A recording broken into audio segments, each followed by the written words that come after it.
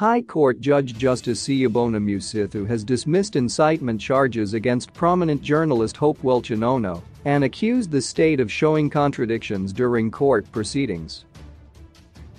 Chin'ono was arrested last year and charged with inciting public violence in connection with the 31st July anti-government protests. He was arrested together with opposition Transform Zimbabwe leader Jacob Mgarifumu and MDC Alliance Vice Chairman Job Sakala.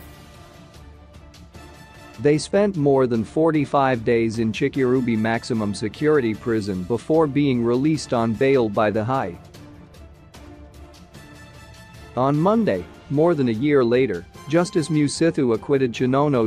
Justice Musithu said, "The first respondent's ruling dismissing the applicant's exception to the charges is hereby set aside.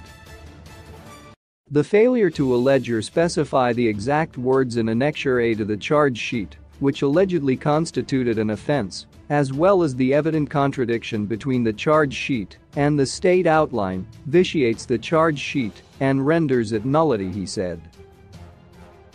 Commenting on the latest development, Chin'ono said the judgment in the case was trumped up. The High Court of Zimbabwe has dismissed the charges against me for incitement to public violence. It means my arrest was, and my case were trumped up, as I have always argued. I spent the past 15 months in jails and courts for something that I didn't do. It was cruel and tragic," Chin'ono said. The arrest of Chin'ono came some weeks after he had exposed alleged corruption involving President Emmerson Mnangagwa's wife Auxilia and son Collins in the Covagate scandal, which has since been controversially dismissed by the court.